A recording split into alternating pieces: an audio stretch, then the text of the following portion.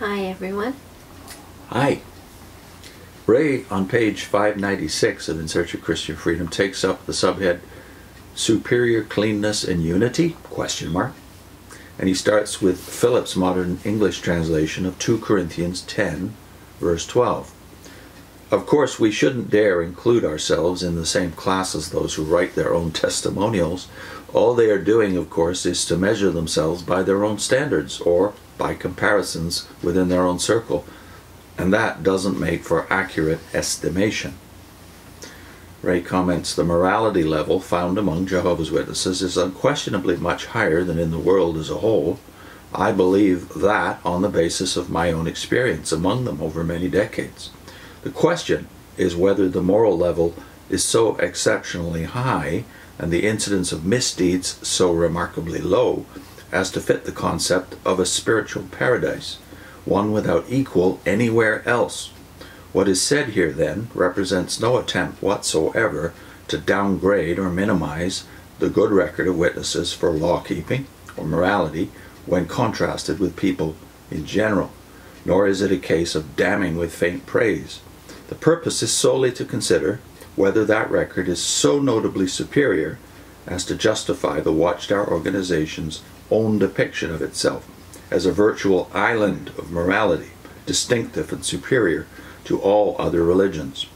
The standards of judging that the organization uses in such a recommendation of itself deserve examination. An illusionary picture can be created by a very selective use of experiences and expressions.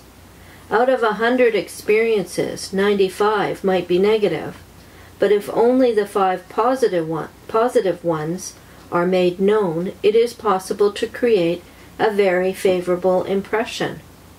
It is also a false impression. The reverse is likewise true, where a few negative factors are publicized and the more numerous favorable ones are suppressed, thus creating an equally false impression. It would be wrong to assess the witness organization by either such method. It would also be wrong for the witness organization to assess other religions on the basis of such methods. What does the evidence show? It would be extremely difficult to find any favorable statements about any religion other than their own in the publications of the Watchtower Society, at least from the 1920s forward. By contrast, anything unfavorable about another belief system, as for example acts of immorality, dishonesty, or of other wrongdoing, becomes material worthy of consideration for inclusion in their publications. The more unfavorable it is, the more likely it's being included. Whether the incident or circumstance or attitude is actually representative of the religious affiliation as a whole does not seem to be of concern. This critical standard is applied to all other religions. A very different standard, one virtually opposite, is applied to their own. Only on rare occasions does one read an admission of specific wrongdoing by members within the witness organization. One example appeared in the Watchtower of March 15, 1988, on page 17, regarding an elder who committed adultery with a married witness woman. The woman's non-witness husband went to the Kingdom Hall and fired a shotgun at the man and his wife. But it may be noted that long before it appeared in the Watchtower magazine, this matter had already received publicity in the largest circulation newspaper of New York City, and hence was already out in the open. It is hardly an example of openness or candor or humility on the part of an organization to acknowledge something that is already widely known.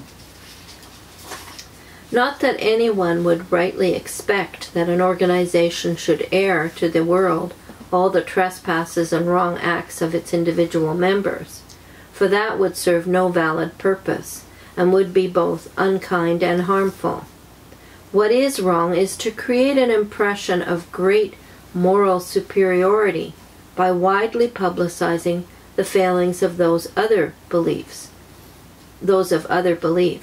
making it appear that these are common and typical of the membership as a whole, while almost totally suppressing any admission of similar failings on a similar scale within one's own belief system.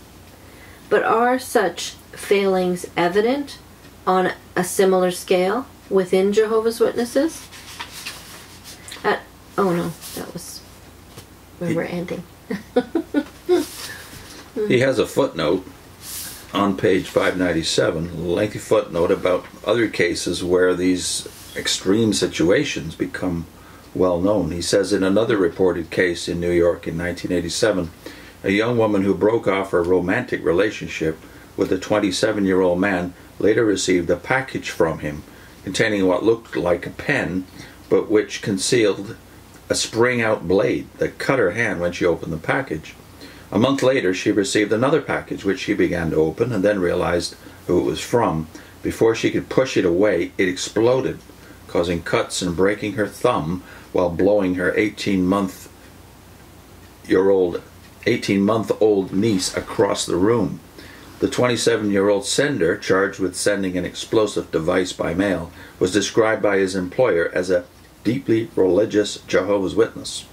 The Chicago Tribune, November 15, 1990, reported a 16-year-old's first shooting his father to death in cold blood and then waiting for his mother to return home and murdering her. Friends of the family are quoted as describing them as Jehovah's Witnesses who did everything together. A former neighbor described the boy as a little angel who had been doing door-to-door work with his parents since he was a young boy. Unlike the other case, these and similar witness crimes are not reported in any Watchtower publication. And I think since Ray wrote this, there's been a lot of articles and books, even before the Australian Royal Commission stuff about child abuse started to come forth, about suppression of situations. Often it seems by local elders, i.e. I don't know if the organization itself necessarily had to even get involved, but crimes, even murders, here in Ontario. When it's serious crimes like that, it's pretty shocking to anybody in any circumstance, no matter where they're from or what their belief system is. When that kind of thing happens, it's pretty shocking. So you can understand in a way they wouldn't want to publicize it, but at the same time, you can't just ignore it and just exclude it from the catalog of everybody in your congregation. Well, I think that even if the organization wasn't so PR conscious as it is and has been, even the local elders would tend to suppress. Oh yeah. As we did as elders, we didn't make known to the general population, and certainly didn't favor informing the police of situations that were, to say the least, questionable. And that was even before this child abuse situation proved, I think, that on the local level, the witnesses, elders, are going to suppress any information that serves to discredit God's holy organization. Now, the problem with that is that the focus ends up going away from the wrongdoing and more about your reputation. Yeah. So with the child abuse thing, same thing. Like, people are being harmed and hurt, and you're favoring really the criminal in order to cover up and keep it quiet. And if it does come out, again, you don't focus on the wrongdoing, you focus on you're being persecuted. Yeah. Because it's being publicized. So this goes right along with the characteristic he's already identified here on page 597, that try to find favorable statements about other faiths in the Watchtower literature. Yeah. Well, that goes right along with what we've already identified. So I wanted to link on your screen the video we did on why is the Watchtower so eager to forgive and forget itself, its own mistakes, its own past. And that goes along with, of course, its prophetic record, but that psychology goes along with suppressing unfavorable information, information that will serve to discredit the organization, things that are happening at the local level. And this double standard, you don't apply that standard to other faiths. You kind of highlight that, whereas you keep it covered for yourself. Yeah, and the cliche that is well known in sports, specifically in the martial arts and boxing, the best defense is a good offense. So the Watchtower, by its continuing to blacken its enemies, and apostates, who of course are the ultimate enemy, blackening all opposition, all rivals, it looks good by comparison, let's face it. And that's how I get that feeling right now about those who have doubts about the organization within, those who are not yet faders, but are suppressing whatever doubts they have because they tend still to believe, and again it's their own propaganda that's led them to this conclusion, that there's really only one organization that stands above others, even if it has its faults. Yeah, they'll say, where else can we go? And they assume that these other organizations, other belief systems, are just full of insincere people doing terrible things. Like, that's the impression you've been left with. So when it comes to criticism of the organization, their tendency is shoot the messenger. So we put that video up too. Why is the organization so ready to forgive and forget its own past? Why is the tendency there to shoot the messenger rather than deal with the message, deal with the criticism? Let's face it, we all like to feel superior to others. Yeah. And so we're all into denial. Yeah.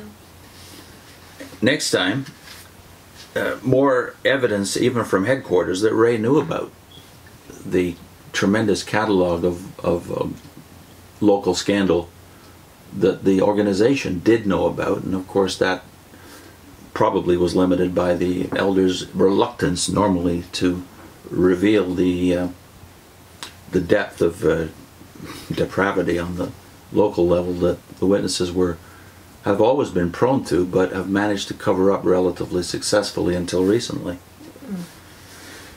Records, the catalogs of sins on that are available at headquarters, or at least were in the old days until computers became the easy way of getting rid of your past.